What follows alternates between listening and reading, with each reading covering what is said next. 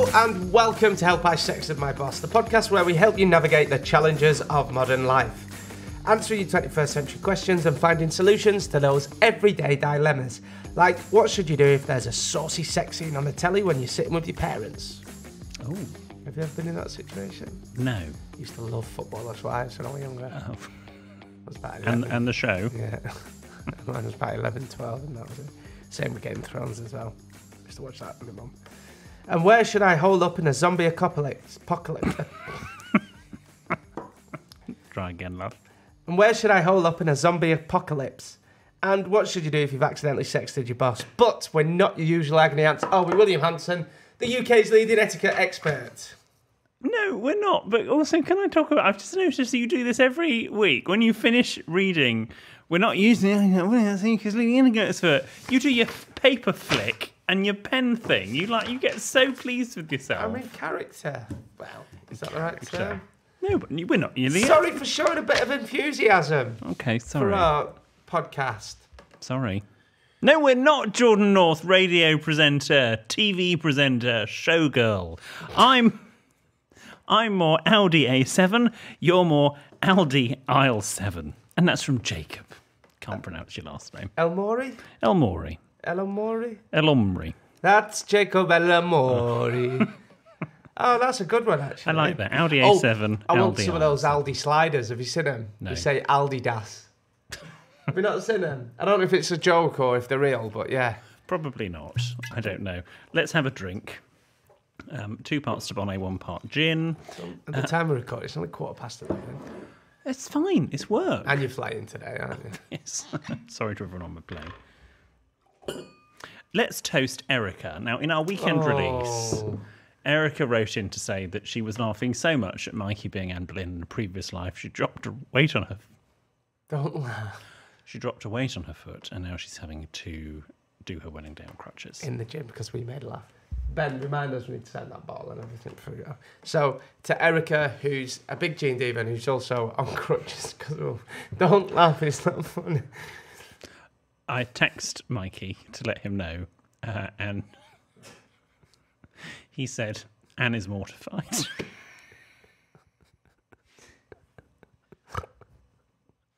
Erica. I hope you have a lovely wedding. You'll look beautiful hopping down the aisle. Sorry, Erica. You get hopped down the aisle. Oh, sorry. No, it's not funny. Sorry, Erica. We love you. Or you could install, like they have at airports, you could install a travelator down the aisle. Oh. So she could just sort of get on the travelator and that could convey her. Get a bloody stair lift as well while you're at it. Well, there's no stairs to go up in a church, really. Just project her forward. If she gets a long dress, she could hide the cast underneath. Yes, she could be on wheels.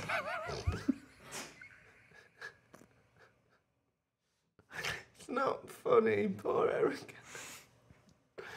Sorry. No, it's only a top half in pictures, really, isn't it? It's like one of those moon boots on, whatever they call them. Those big, yeah, vajazzle your crutches. Yeah, you could wedding up your crutches. Yes. You could get everyone... Trail some chiffon down them. You could get all the guests at the wedding to sign your pot. Like sign your skull. cast? It was a pot at school. Was it? Okay. Yeah, you could get them all to sign it. Draw willies on your leg and stuff. Yes, nothing says nuptials more than that. Oh, did you remember when... I broke my wrist twice. Remember when they cut it off and it's all hairy and there's like big skin balls? That's big balls of skin. It stings. No, I'd never done that as a child. I throw darts with my right hand now because I broke my hand. On my left. No, I throw darts with my right hand now because I broke my left wrist and I used to play darts. Right. With my mate, and I had to learn to throw in my right and I've stuck with it even though I'm left-handed. Is one wrist stronger than the other? Oh, aye. Anyway, in unrelated news, producer Ben drove into, or rode into the studio today without his helmet on his bike. Ben! Which is fitting. Why? Say no more. Ben, don't do that, especially around London. It's really dangerous. Very dangerous. No, I know. Really dangerous. You could always wear your helmet on your head. Why did you not wear your helmet? What you're laughing at? What am I missing it? Did he not wear his helmet?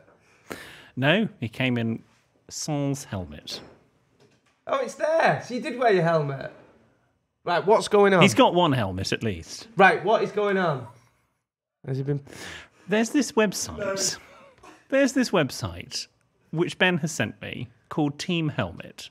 And it's where weirdos on the internet have compiled a database as to which male celebrities and people in the public eye are circumcised or uncircumcised. And he is listed on it as circumcised. Shut the fuck up. And this is based on... How has he found it? What? How is he even eligible for this website? Are you circumcised? Who knows?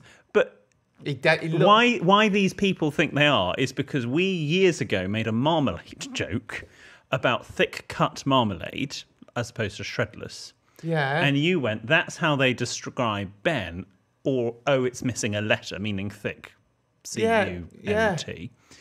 And obviously someone has misheard that and thought you were describing, for some bizarre reason, Ben's appendage as thick and cut. That is so weird. And so thus he has appeared on this website. As for the biggest weird thing is that they count him as someone in the public eye. Forget the other bit. My public eye. Hey! Well, it's quite public without a helmet. And there's a whole discussion underneath. So many comments. Let's have a look. Pass it here. Sorry, G&Diva. We will go back to the episode soon. This is amazing. Oh, wow. Having been... So what's it called? Who sent it? Oh, let's say... My mate. It's... Oh, wow. That's... What's it called? Read that one. Having listened to all the episodes before March 2021, when this post was published, I don't think this information comes from the Sex to My Boss podcast. There's been 3 episodes where circumcision has been discussed. None of them reference Ben or his status. Why would we? For those interested, in the 3 episodes, How Do I Keep It Casual, 8th of October 2019, we're getting married at the 15th of October 2019 and surrounded by naked posh boys, 15th, 19th.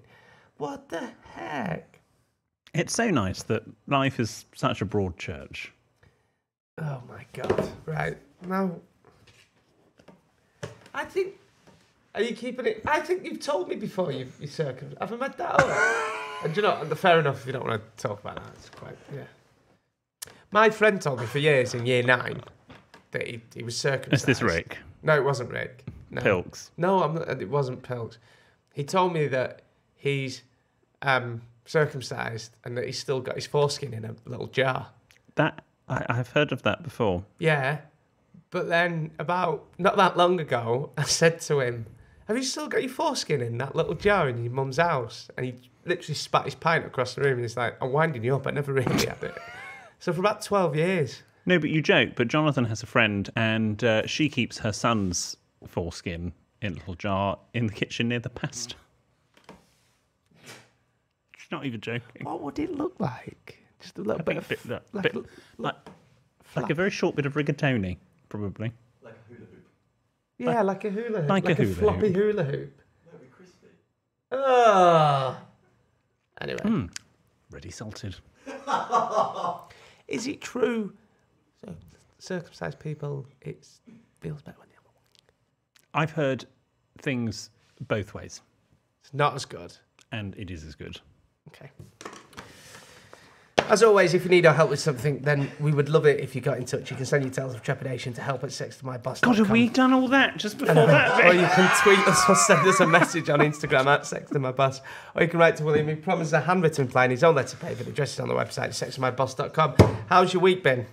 It's been amazing. Yeah? I've got a new toy. Oh, aye. Not like that. Oh, aye. Christ, where's this episode This one for going? the kitchen. Yeah? And I'm so sorry because this is playing into your Tenerife 11 Reef. William, have you? I'm going to reenact this to start where the time. I'm going to reenact the scene where you told me that you got engaged to Mikey. We are now in a throuple with an air fryer. William! Oh, William! Oh! Give us a hug! Oh, I'm so happy for you! Oh! Oh!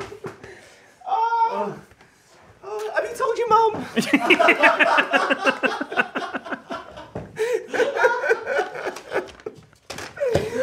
Yes. It's great, isn't it? Yeah, I've had it for weeks. I've just told everyone. Jordan doesn't know yet. Don't tell him. Have you told your brother? Yes. Oh, I'm so happy for you. No, they're fantastic. air fryers. Honestly, it's changed my life. All I do now in the week, I put it away at the weekends.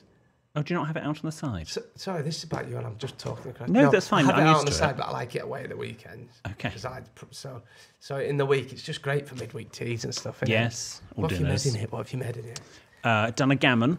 Okay. Yes. Ooh, be a bit tough, won't it? I've got an air fryer cookbook as well, by the way. Okay, I might borrow that. Sausages. We had sausages Great, last night. sausages are Yes. great. Salmon, Delicious. chicken's great. Well, I innit? don't do salmon. Do you know what I love doing? Like chop up an aubergine, or what the other one's called, courgettes. Yeah. Right, I promise you this, if you're listening, G&Diva, it's really healthy for you. Sprinkle some salt and pepper on, bit of olive oil, put in the air fryer. Delicious. Right. On what temperature? 180. Do you have a 1 or 2 drawer one? I have one. What about you? Do you have two? William! Do you have a two-er? I've got a 2 drawer I one. thought I'd start off with one, thinking we'll see. That's amazing. Yeah. Oh, I wish I had it. Hear me out. Yes. Now, I bought the little trays that go inside it, the silicon Yes, ones. mine are on order. No, I was going to cancel Oh. them. I don't think, because the point of it is, those trays, I've got the silicone ones. The so I don't- crisper trays at the bottom. Yeah, so I don't think it cooks it as good in those trays. Also, we call it an air fryer. I actually use the roasting setting more than the actual frying setting. Do you? Yeah, this is fascinating. Yes. I'm so happy for I'm you. in the mood for a roast Who tonight. knows? What else have you cooked? What are you cooking? Chicken, done chicken. Yeah. Did a bit of black pudding. Oh, lovely. Very nice for breakfast.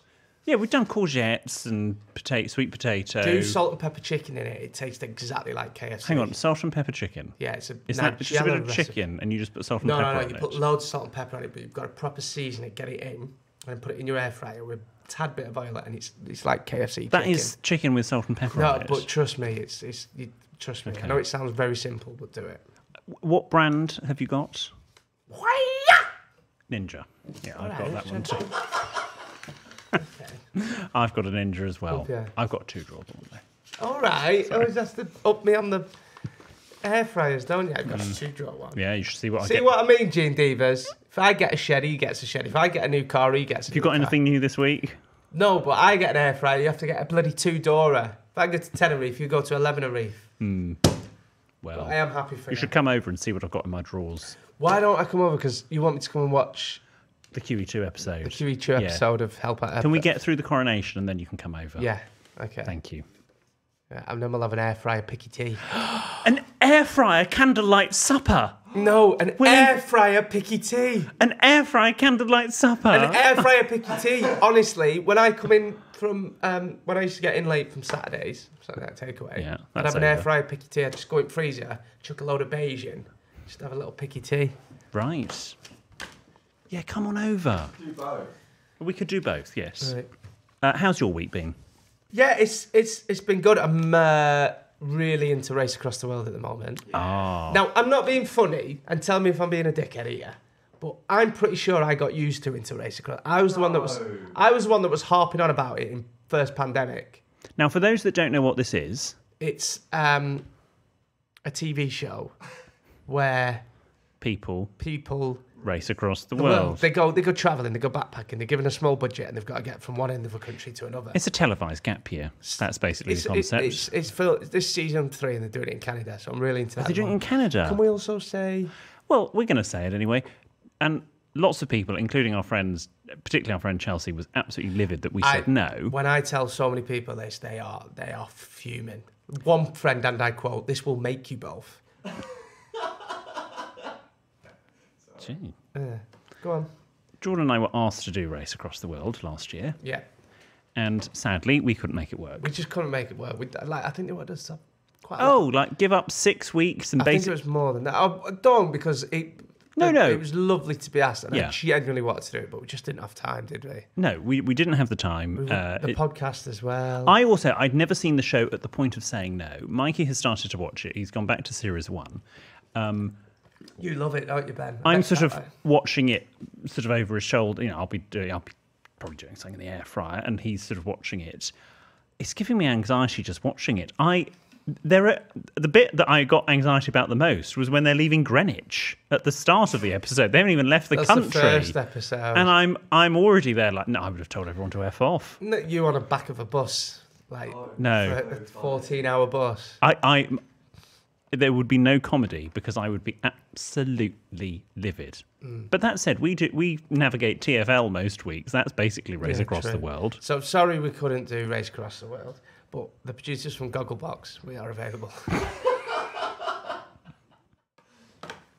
But no, I do keep watching it thinking, no, there's a bit where they're going across a ocean and from Uzbekistan, I think, or to Uzbekistan in Series 1. They're on a boat that's bobbing up and I just... Give me your cliff-top moment. If you've never watched it as well, you're not allowed to fly. No. You got to like hitchhike your way across. But in Canada, hitchhiking's illegal. Oh, is it? Have you not watched the third? No, we're only on Series 1. I'm really into that. Succession. Right, yeah, I'm a few episodes behind. Have you? I haven't watched this week's. Don't say anything. Spoiler. Yeah, I'm going to watch it tonight in Glasgow. Scott Bryan said, I think it was Scott Bryan, the TV critic. Yeah. I always see him in Lift at work. Said that it's the best hour of television HBO have produced ever. Oh, really? Okay. So that's how my week's been. I've got my nephews coming Oh, Austin tomorrow. and Seb. Yeah, at the time of recording. With Lovely. Ryan and Kate. Nice. That'll be fun. Kate, is that Kate your sister-in-law or your mother's dog? No, Katie's the dog. Oh, Kate is the dog. Okay, fine. Yes. I just wanted to clarify. Yeah, so they're coming to see new house as well, which will be fun. Oh, nice, yes. Yeah. Give them the grand tour. Last time they spilt cereal on my new settee. Oh. So yeah, they're coming. Now you know how can you remember years ago when I moved into the flat, when I first moved down to London, not where I am now, and you came round, I had a new sofa and I put a tea towel down. Oh yeah, you did make me sit on tea towel. You did. Yeah, I found that video the other day. Oh, did you? Yeah. Now you know how I feel. We're going to watch some. There's some big telescope in Greenwich. Speaking of which, The Greenwich Observatory. yeah, we're going Yes. there. Okay.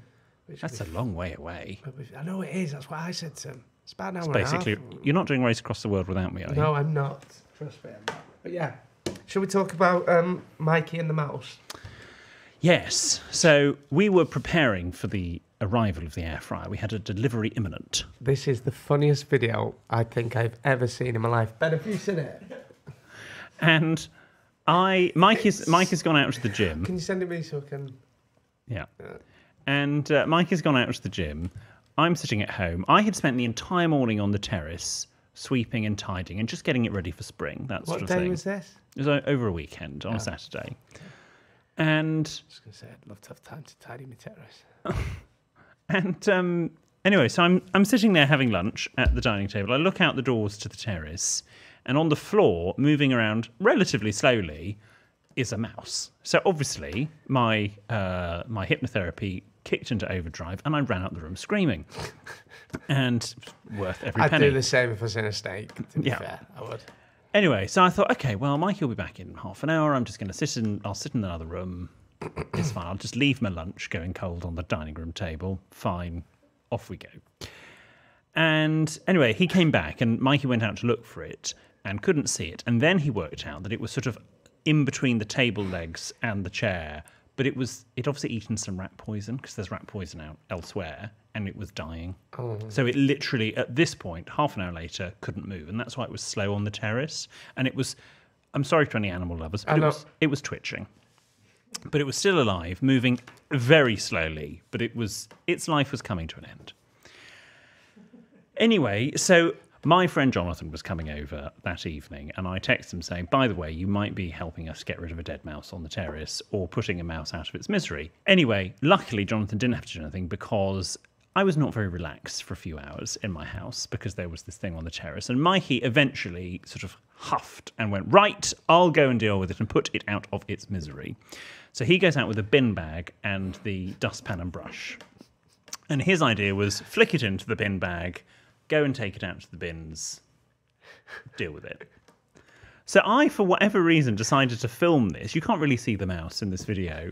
I'm filming it from the inside, and he flicks it into the bin bag. And then for whatever, I don't know what came over Mikey. He's so mild. He gets the dustpan and whacks the thing. Show me a video. Show me the video. And I screamed. I had to stop recording. But God bless him. I mean, he was very butch. So I appreciated that. Did it turn you on a bit? No, it did not turn me on. Well, there's not a lot of sound until I scream. Watch. Has he flicked it in yet? Oh no, I beg your pardon. It does look very nice. Watch. That settee looks nice.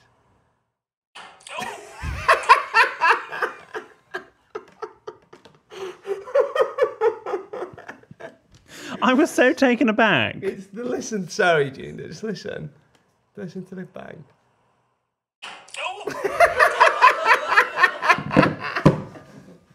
Poor Mr. Mouse. Anyway.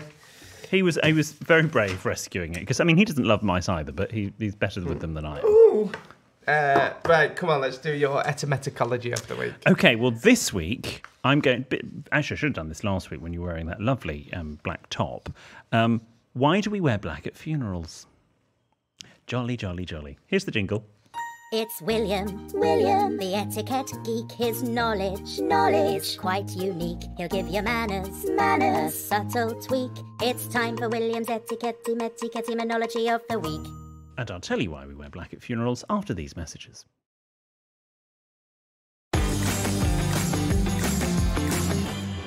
Okay, G&Divas, thanks very much for sticking with us. It's now time to reveal William's etymology of the week. Why do we wear black at funerals, William? Well, I'm going to throw it at you first. Why do we wear black at funerals, Jordan? Because it's dark and respectful and you're in mourning.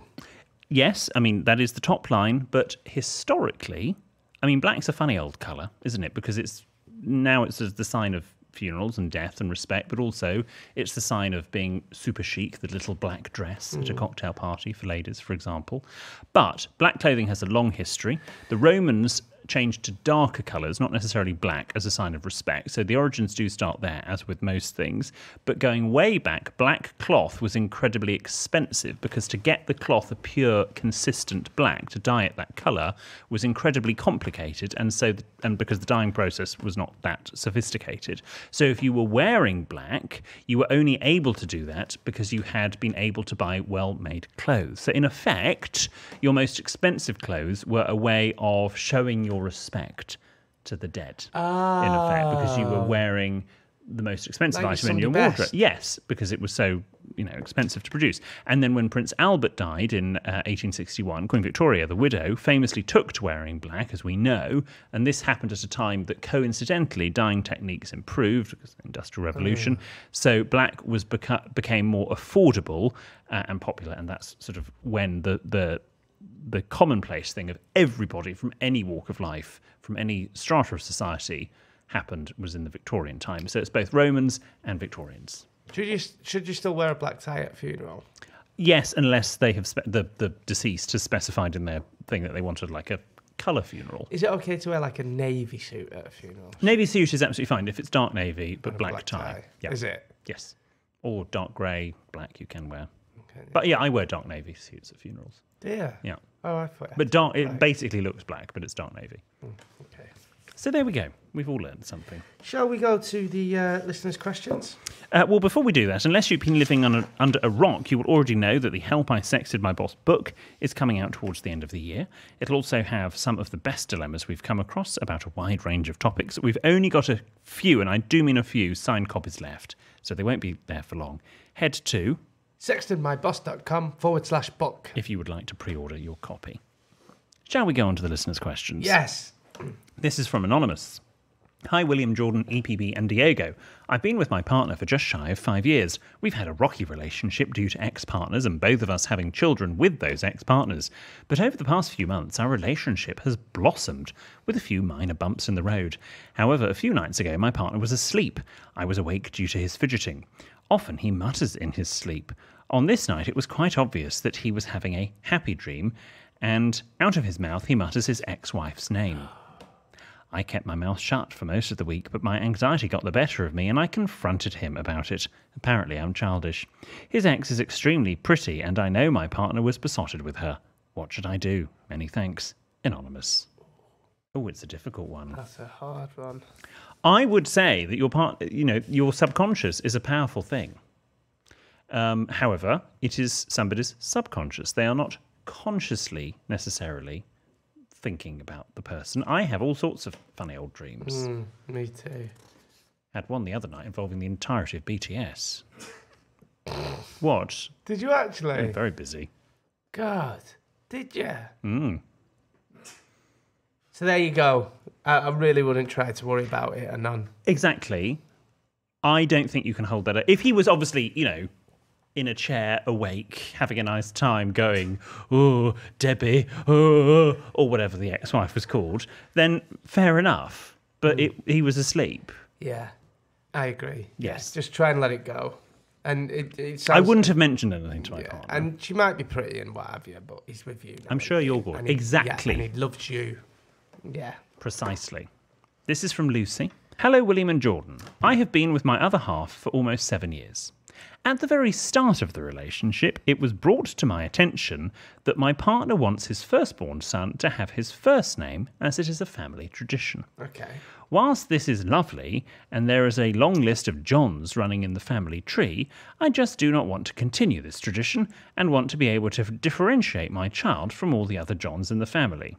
What are your thoughts on this? I would really love to have children with my boyfriend one day, but this whole name saga is getting to me. Many thanks. From Lucy. Oh, it's a tough... Mate, could you compromise a middle name, John? Or could it be like a double barrel name? Do you remember that song from Recess? No. He was John Jacob Jingleheimer Schmidt. He had my name too. And whenever we go out, the people always shout, there goes John Jacob Jingleheimer Schmidt. Wow. How does my mind work? Yeah. He had my name too. And whenever we go out, the people always shout, there goes John Jacob Jingleheimer Schmidt. Thank you. Yeah, maybe you could got John Paul, maybe he could be. No, I think John... Yeah, it's especially... No. But it's communication. Your thoughts are just as valid as his thoughts. There is no golden answer here. You just have to talk about it. If you do not feel able to talk to him about it and have a grown-up discussion where, yes, some people might get offended, but you need to have that conversation and you need to try to find a compromise. I agree. But hey, you might end up having all girls and then it sorts itself out. Yeah, Lucy, if you need to speak to your husband about it and maybe husband's family, and I'm not being funny, and no offence to any Johns, but you wouldn't look at a baby now and go, John, would you? Johnny, maybe. Little baby Johnny. However, I think the name Jack, George, Harry, they're all pretty timeless. But John... Yeah. I also... Middle name. Can I say this without offending people? Who do they think they are? Who? Like there's some great dynasty, like the Kennedys. Oh, we're all called John. We're part. Just get over yourself. That's a good point. It could be called John, but his nickname could be Jack, because John's short for Jack, isn't it? Is it? Yeah, Jack Kennedy. His real name was John Kennedy. Oh yeah, true. Right? Yeah. So it could be. Yes, it that's could be nice. John, but you could call him Jack. I like that. There we go. Jack's a lovely name. My rant about the Kennedys has provided an entire answer. Christen him John, but call him Jack. Friend said this to me recently. Yes. Right. My friend said this to me. Oh, Jordan's got the finger out. out. A good point. All Jacks are good looking. Think of any. Usually, all Jacks are pretty handsome. Yeah. Jump cut Jack that makes this good looking guy. Mm-hmm. I don't think now. Any Jacks you know? She said it's a fit name. Oh, is it? Think of it. All the Jacks you know, I bet they're all pretty good looking. I think I only know one Jack. No, you know loads. Properly.